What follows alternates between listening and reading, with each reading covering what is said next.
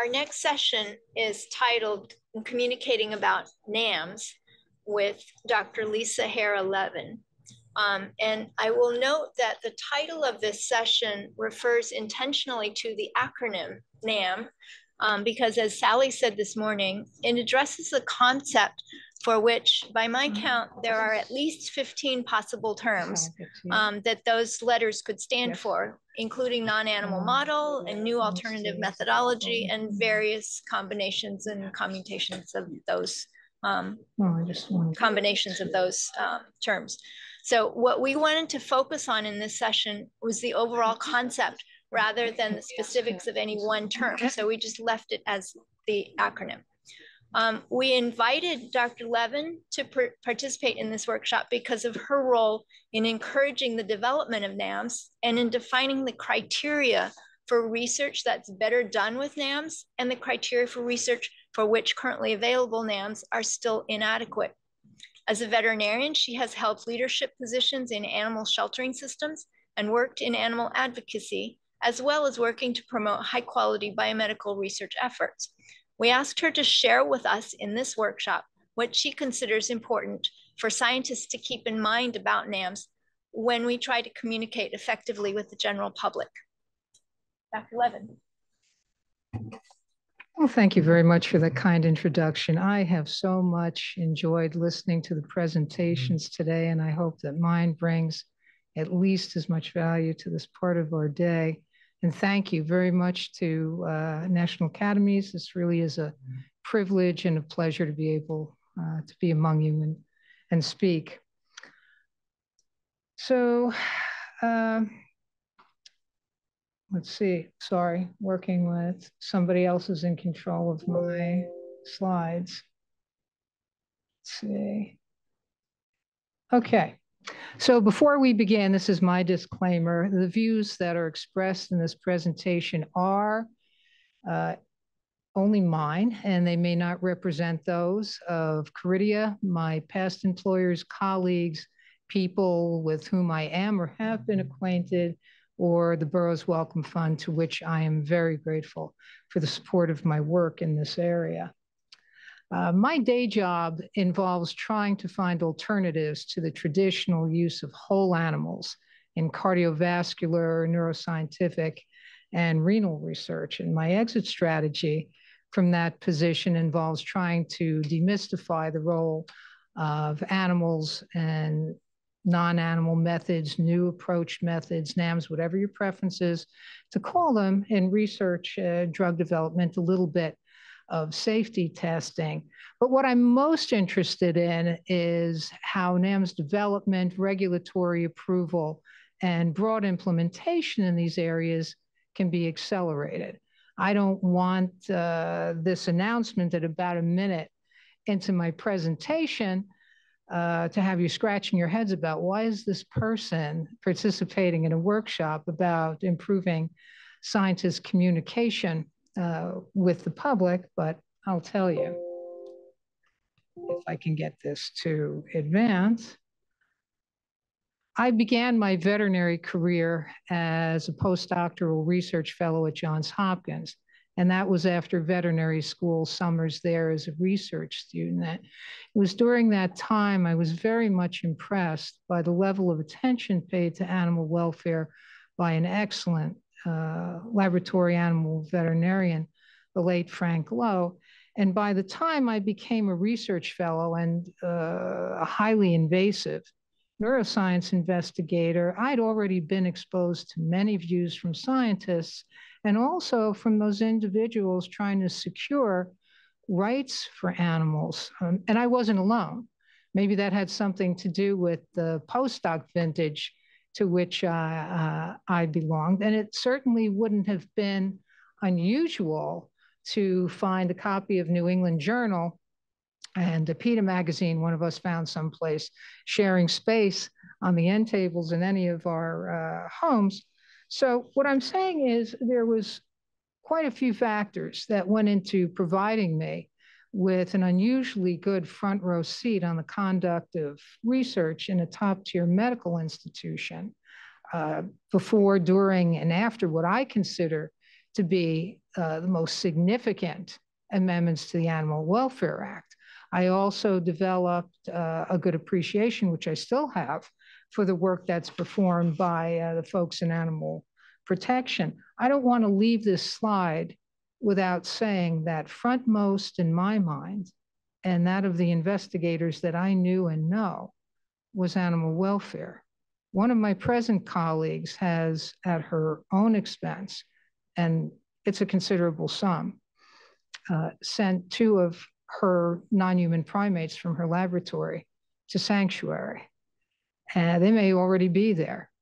And they've left from a laboratory where, although they were research subjects, they received a tremendous amount of attention by a very large group of caring individuals. And that's the sort of enrichment and investment in welfare that every laboratory should be doing.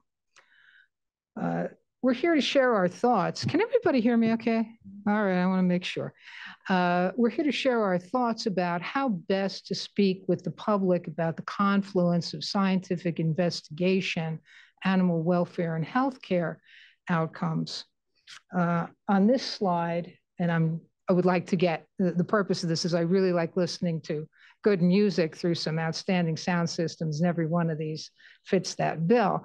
I want to emphasize the importance of finding the sweet spot in doing that. So on the slide from left to right are loudspeaker, loudspeaker, amplifier. Now I'm not advertising for anybody, so I'm just going to reference them by their place on the screen. The one speaker on the left is very warm sounding, and it's accurate. The one in the center is very accurate, not as warm sounding. Let us say a lot less forgiving. You will hear every mistake. These are amplifiers on the right. These are a stack of amplifiers. I don't go to rock concerts, but if you do, there will be stacks of them across the room and up to the ceiling, where the idea is get loud, the sound back to reach everybody in the place. Where I'm trying to go with this is it's important that we find a comfortable volume and a tone for truth telling. I'd like to recommend a discovery and communication model that I had the privilege of piloting with some members from the NAMS, the Animal Research, and some other stakeholder communities. Again, many thanks to the Borough's Welcome Fund for underwriting the support of those roundtables. But before I do that, I want to preface it with a few statements. Science is hard. I think we've restated that conclusion at least several times today. We all understand that in this room, but I don't know that the public fully understands just how hard it is. Dr. Trapikar is a new friend and colleague of mine. He works with microphysiological systems in the Laboratory of Human Biomimetics at the Johns Hopkins All Children's Hospital. And his statement really is quite extraordinary, don't you think, coming from an MPS scientist? But I think he has an excellent rationale for it. Maybe it's just that we don't understand enough yet about the diseases that we're studying. In the same breath, I think we can all agree that there are some reproducibility and translatability problems with many animal models, but science is hard, yes? I know Dr. Berridge a much longer time. Some of you may know him from his pharma days or from the National Toxicology Program, or his current work as the principal for B2 Pathology Solutions. And his statement is supremely practical. I can count on him for that sort of thing.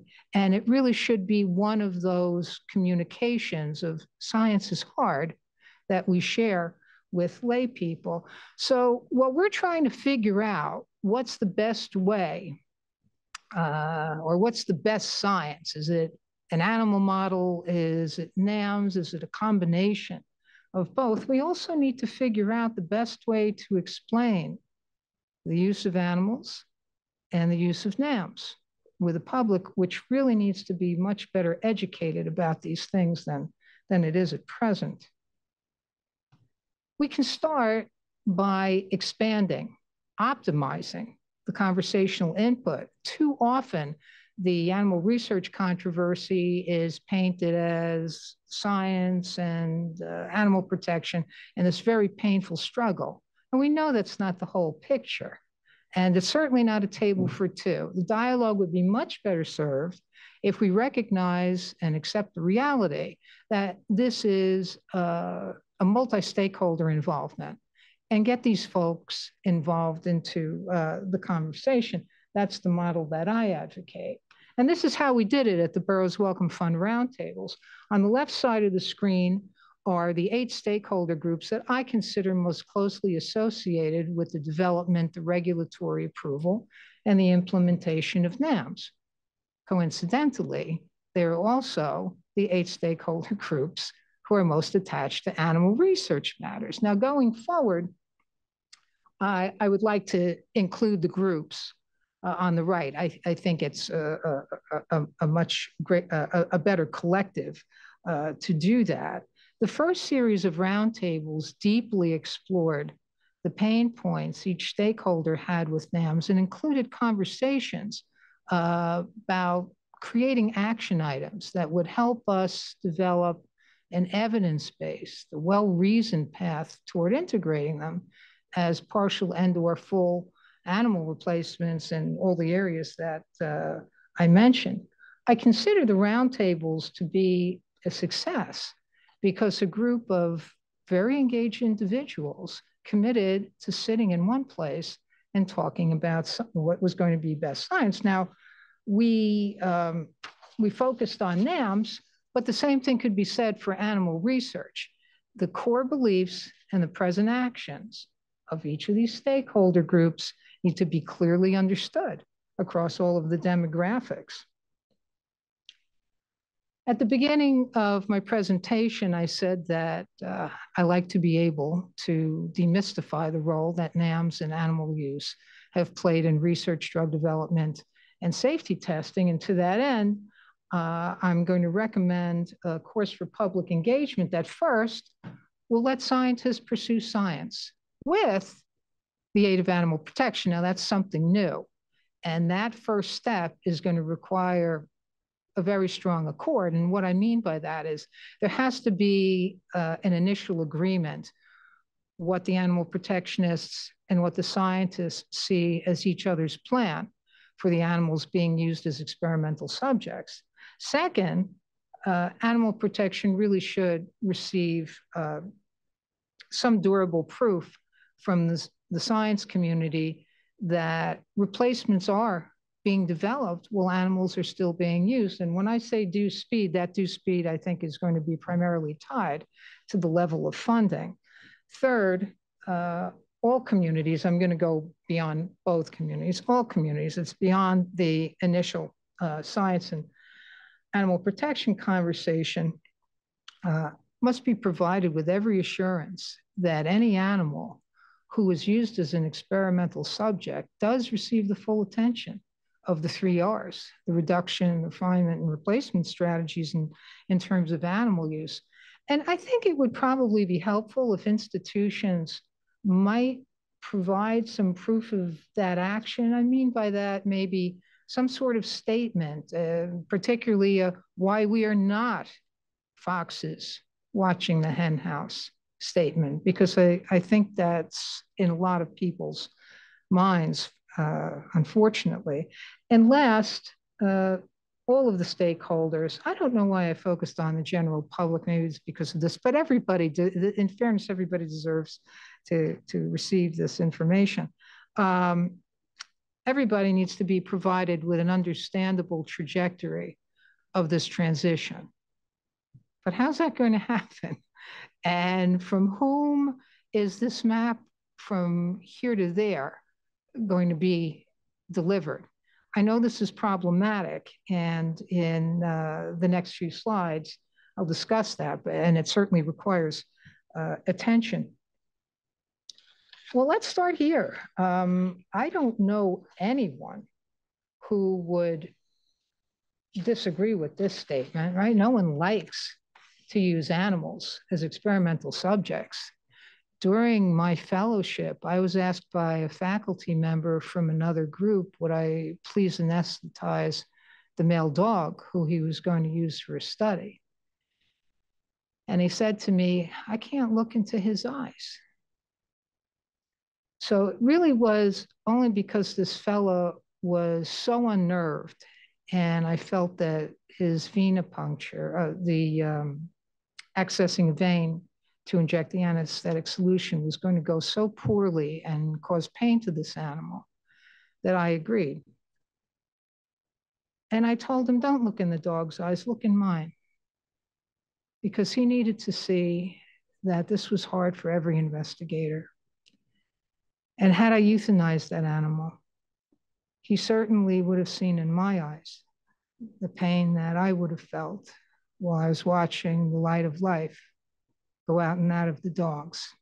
So I don't know if Mr. McKellips is still attending with us, but if you are, sir, I can assure you that those 8 seconds would have been the most impactful and important non-audible message of my day. Science is hard. It is hard here, and it's hard here.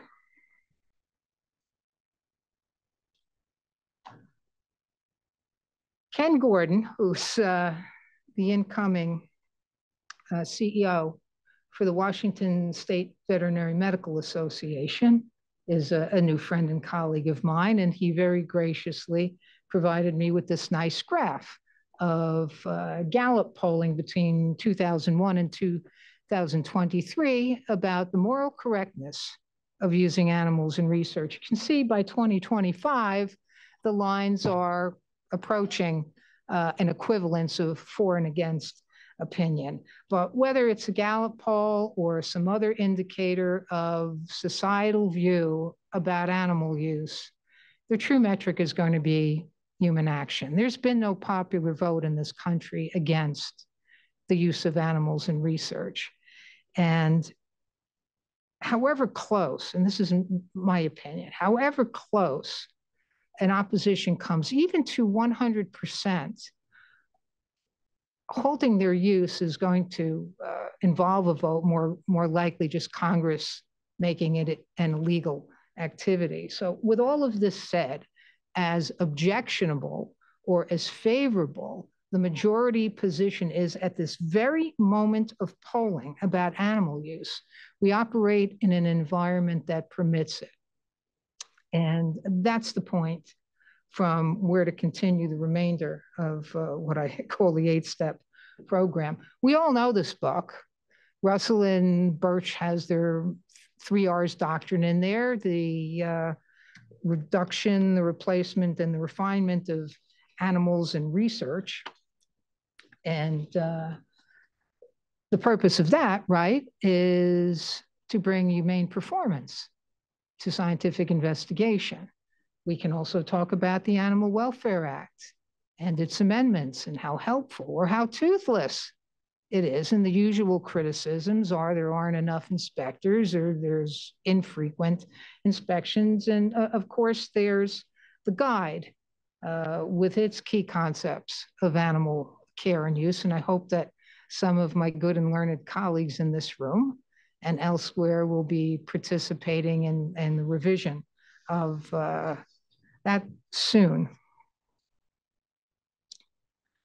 Moving from animal use to replacement. Oh, wow. Okay, sorry, that was fast. Okay, I guess we're there already, or at least in this dimension. That's going to require some work, and they need to be proven reliable. It's the pinnacle of the 3R strategy, yeah, but they need to be proven reliable before they can be deployed as such. But what defines reliable? At the Burroughs Wellcome Fund Roundtable, I talked about the big book of the new language to which each stakeholder would contribute some vocabulary. And that vocabulary needs to be precise, because without that precision, there's really no reasonable way to evaluate an animal or a non-animal method, much less make comparisons between them. I think we need to be prepared to hear a lot of what's that. Most people have not been exposed to NAMs. They're not going to know what the limitations or the advantages are of in vitro, in silico, or in chemical work. I wasn't trained as a bench scientist. I needed to read plenty of material and listen to many lectures and webinars before I felt comfortable about having a meaningful conversation with a NAMP scientist. I still feel like a neophyte. There's a lot that I need to learn.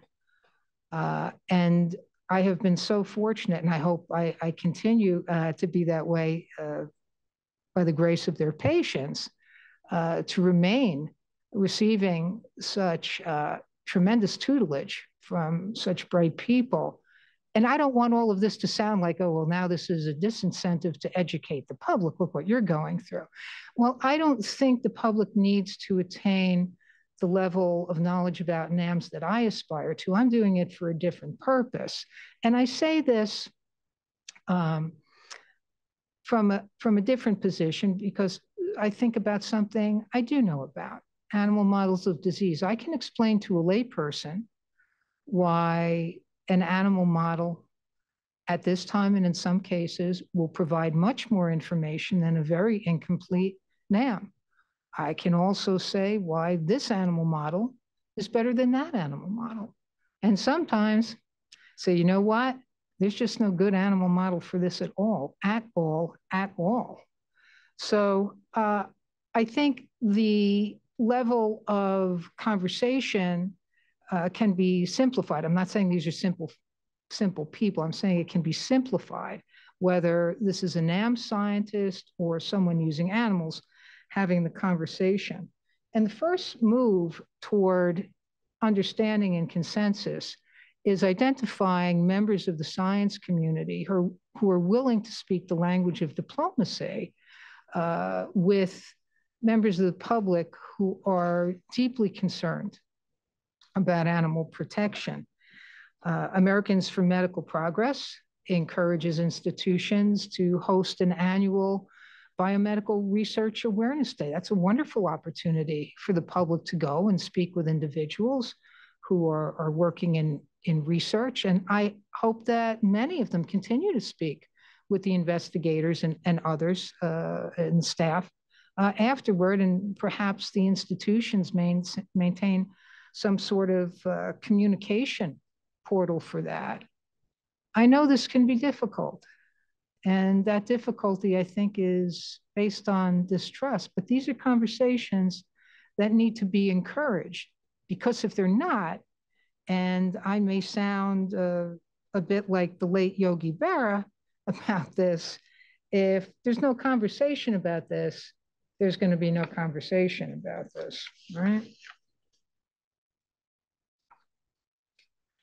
And in fairness to the scientists, the laypersons who they're speaking with need to have a sufficient educational level, and that does not require a doctoral degree, to understand and to ask questions about animal use. Or what are the challenges about making a scientifically satisfactory, very complex biological system in the form of an animal replacement? NAM scientists and those using animals must be able to explain why their models are helpful, and maybe one superior to the other in terms that are understandable to the lay people. In both cases, the scientists need to recognize, and I think most do, that these concepts are not a first language for the lay people. And patience is going to need to be demonstrated, and questions must be anticipated, and the need for these people to verify trust, have it verified in the presented material. I use this lollipop to teach the rationale for preemptive analgesia, that's administering pain medication before a procedure, to veterinary students and to the one lay person who asked me. We all understand at least one reason for anesthesia in a surgical setting, and that's so the patient is rendered insensible to pain. But that doesn't mean that the patient will awaken pain-free. That's going to require some pain medication being on board.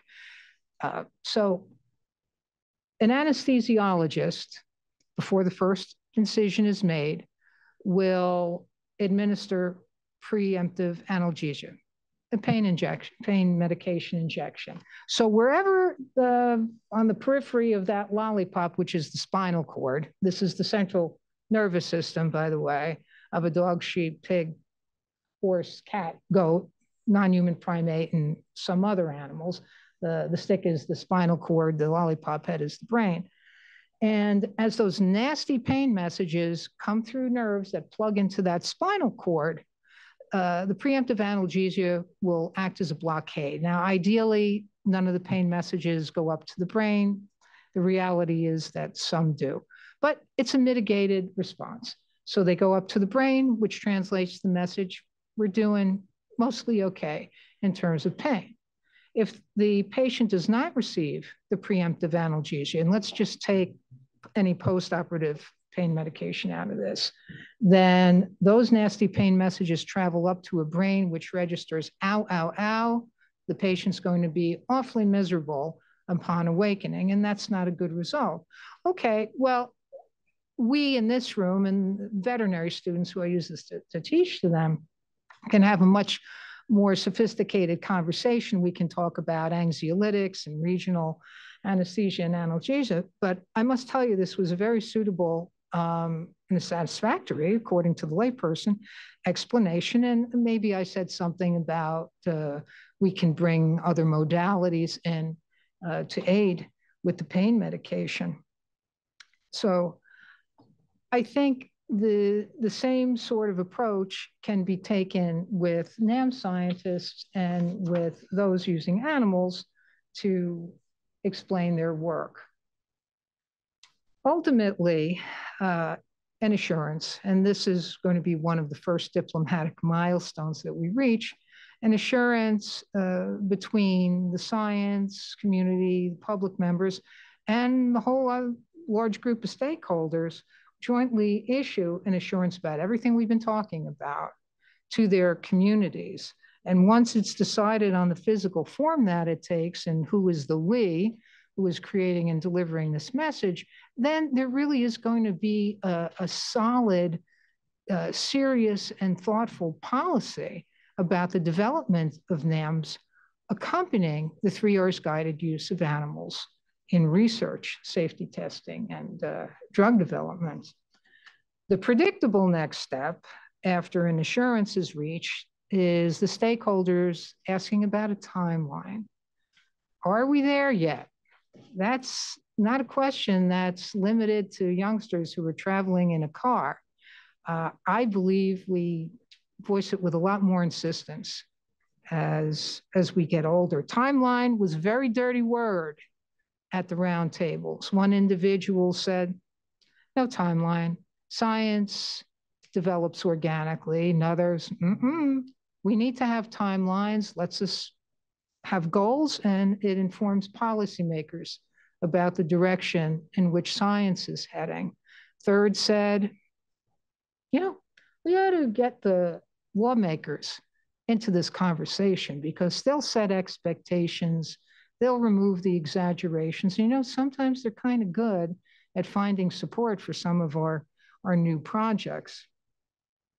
So the map from here to there is probably going to incorporate the best parts of those and probably some other views. The best I think we can hope for right now is that the stakeholders, and this is going to take some time, would jointly approve a metric system to estimate a timeline for partial and/or full replacements. But the fact is, NAMs are a dynamic enterprise.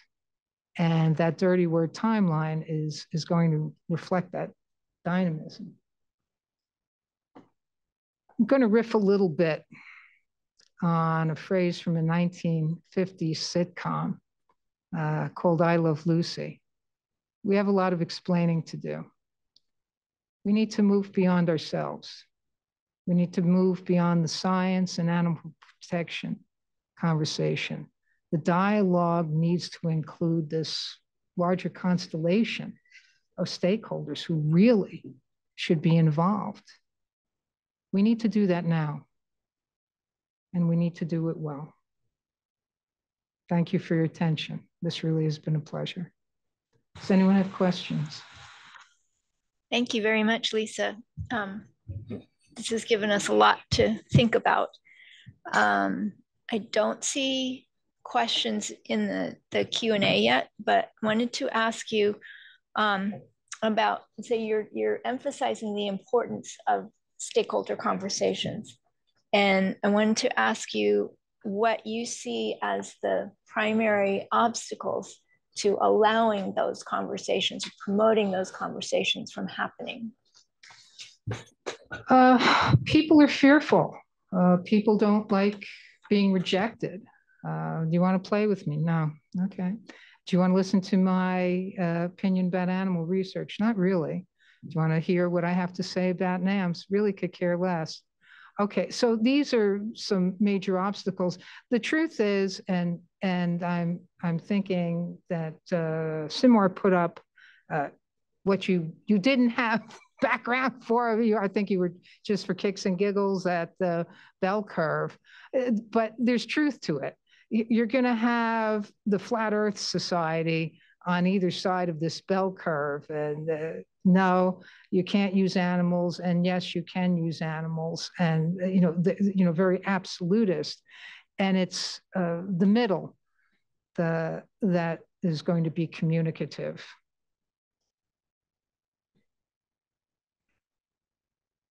Sorry, I have one, and it may be the last because of our timing.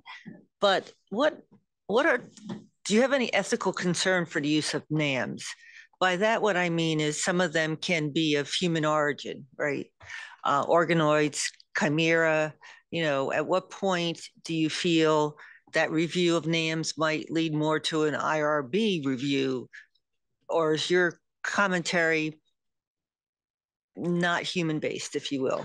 No, it's human, it's animal-based. I think certainly IRBs, if they're not already involved in this, are going to be involved in this. I showed on one of the slides the original 8 stakeholder groups. Now I'm getting older and wiser, and I realize that we need to include other stakeholder groups, which include medical ethicists, patient advocacy groups, institutional administrators, and committees. So yes, we have ethicists in there. I don't have that level of sophistication, and that's the reason for obviously having the stakeholder input, and they're going to be critical on that. Okay. Thank you so much. My pleasure. I think we have to close up for today. We've had quite a full day. I have very much appreciated all the input from our speakers and presenters and questioners. We started off with a survey of what are current opinions and what might influence those opinions. And then we've heard from 3 different pairs of presenters and scientists trying to hash out the difficult parts, and also heard from some very interesting speakers about issues that we all need to think more about and think about how we're going to talk about. So I think we're all ready for this day 1 to end and take a break and then come back tomorrow for more. Yeah. Good afternoon again, everyone.